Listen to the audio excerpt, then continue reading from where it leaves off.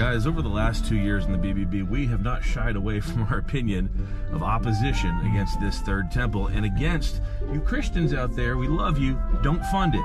All right? I get it. It's confusing. The third temple is not Yeshua's temple. The third temple is the tribulation temple, and the fourth temple is Yeshua's temple.